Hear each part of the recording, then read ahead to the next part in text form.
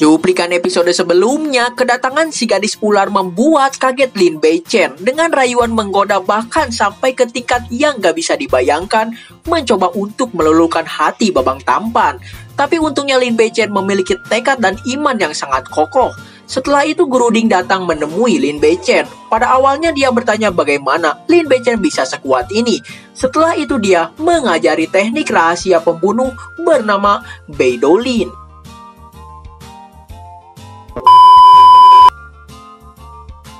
Halo good people, gimana kabarnya? Kumaha damang, semoga pada sehat badan maupun dompetnya.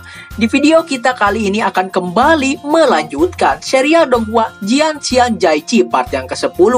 Masih bercerita tentang Lin Beichen dengan bantuan smartphone merek Xiaomi-nya menjadi jenius baru di akademi ketiga. Oke, tanpa berlama-lama lagi, kita langsung aja merekap alur ceritanya. Check it out.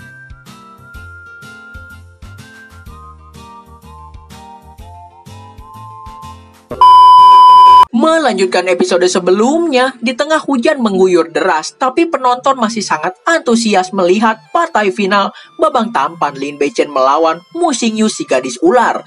Wu Xiaofang pun turut hadir walaupun masih berada di kursi roda karena terluka oleh sabetan pedang milik Lin Beichen sebelumnya.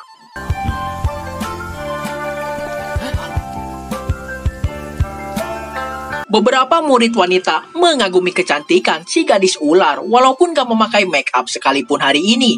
Mungkin aja takut luntur karena tetesan air hujan. Melihat Babang tampan dan si gadis ular di dalam arena, ada yang beranggapan kalau mereka berdua cocok sebagai pasangan kekasih.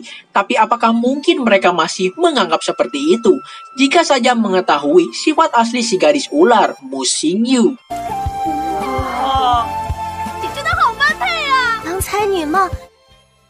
Untuk pertandingan final kali ini akan diawasi langsung oleh Direktur Chu sendiri. Mengapa demikian? Karena kedua murid ini adalah jenius langka dibandingkan murid-murid lain di akademi ketiga. Kedua demi mencegah terjadinya cedera di kedua peserta. Karena kemarin ada peserta cedera tanpa sepengetahuan pengawas, yaitu Yu Hongxiang si gadis berambut merah. Karena ujian masih panjang, mereka akan membawa nama akademi ketiga di ujian Jiaoyang nantinya. Pertarungan pun telah dimulai. Mu Xingyu merasa Lin Beichen lawan yang mudah bagi dirinya. Di sisi lain, senior Guan juga merasa kalau Lin Beichen benar-benar sampah yang gak pernah berlatih. Dia sangat-sangat yakin kemenangan ada di tangan si gadis ular. Apalagi semalam tadi senior Guan mengajari teknik pedang secara pribadi pada Mu Xingyu. Jadi udah gak perlu dipertanyakan lagi hasil pertandingan kali ini. 直到木星月修炼破解术到了午夜时分。关师兄，放心吧，一会儿嫂子会好好教训这个纨绔的。 Kedua belah pihak mulai menyerang dengan teknik pedang mereka masing-masing. Pada awalnya semua terlihat masih seimbang dengan jual beli serangan yang ditunjukkan Lin Beichen dan Mu Xingyu.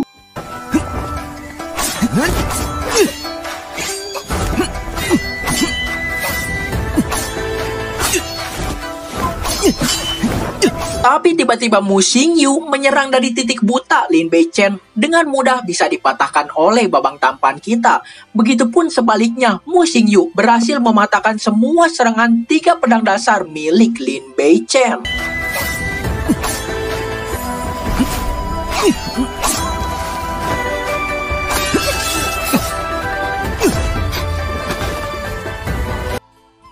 Ini pertama kalinya ada orang yang berhasil memblokir serangan 3 pedang dasar milik Lin Beichen. Memang layak menjadi pertandingan final.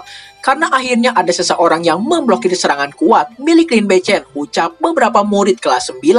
Di sisi lain, Direktur Chu berkata mereka berdua memang layak dipanggil jenius. Tapi menurut pengawas Qingxuan ini masih permulaan. Apakah Lin Beichen memiliki teknik pedang lain sangat layak untuk dinantikan. 不过林师兄还会不会其他的剑法呀？ Si gadis ular hanya mengetahui Lin Beichen memiliki satu teknik pedang, tapi ternyata tebakannya itu salah. Oleh sebab itu Mu Xingyu menantang Lin Beichen untuk menunjukkan teknik pedang yang lain. Tiba-tiba Babang tampan terbang dan merilis teknik rahasia Beidolin yang membuat para pengawas kaget melihatnya. Itu adalah salah satu dari 3 teknik pedang bayangan, ucap Guru Ding.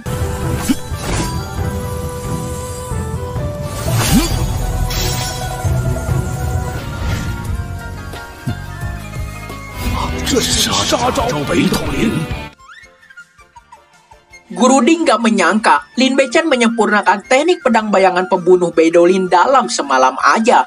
Ini adalah Beidolin ranah awal tingkat ketiga. Dengan serangan 3 bayangan pedang Beidolin berhasil melukai tangan milik Mu Xingyu.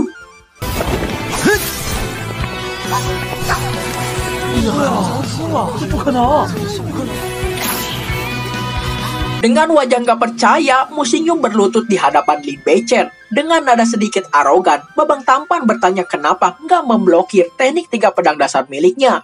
Si gadis ular bertanya teknik pedang apa yang digunakan Lin Beichen tadi. Setelah 3 teknik pedang tentu saja ada teknik keempatnya. Bahkan senior Guan pun nggak mengetahui kalau di dalam teknik 3 pedang dasar masih ada teknik keempat bernama Beidolin.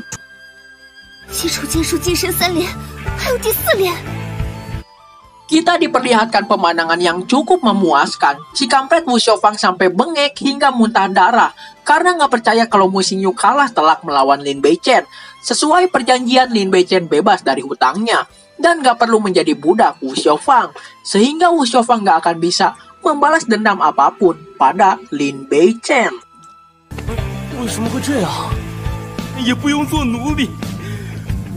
Pertarungan seharusnya udah berakhir, tetapi karena Mu Xingyu masih nggak percaya dengan semua ini, Lin Beichen meminta Mu Xingyu memulihkan dirinya dan bertarung kembali. Karena Babang tampan menganggap kalau tadi dia menyerang ketika Mu Xingyu lengah, jadi nggak cukup adil bagi dirinya. Direktur Chu juga meminta pertarungan terus dilanjutkan.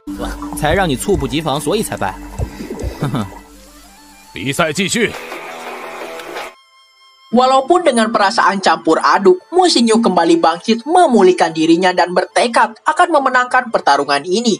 Di sisi lain, Babang tampan Lin Beichen berkata kalau dia nggak akan menggunakan teknik keempatnya, hanya menggunakan teknik ketiga, pedang dasar miliknya.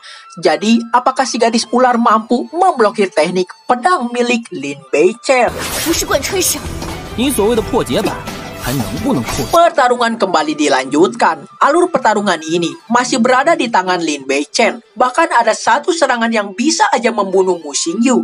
Tapi tiba-tiba Lin Beichen mengarahkan serangannya ke perut Mu Xingyu.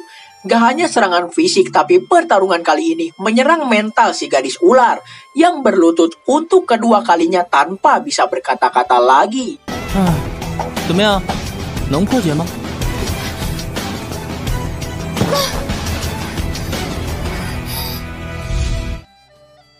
Seperti biasa, spoiler untuk episode selanjutnya. Lumayan kan buat nambah durasi. Pertarungan final dimenangkan oleh babang tampan kita, Lin Beichen. Lalu mungkin masih penasaran si gadis ular ini berada di dalam arena tanpa penonton. Sepertinya meminta pertarungan kembali diulang karena dia belum menunjukkan teknik pedang bintang mendalam sepenuhnya pada Lin Beichen.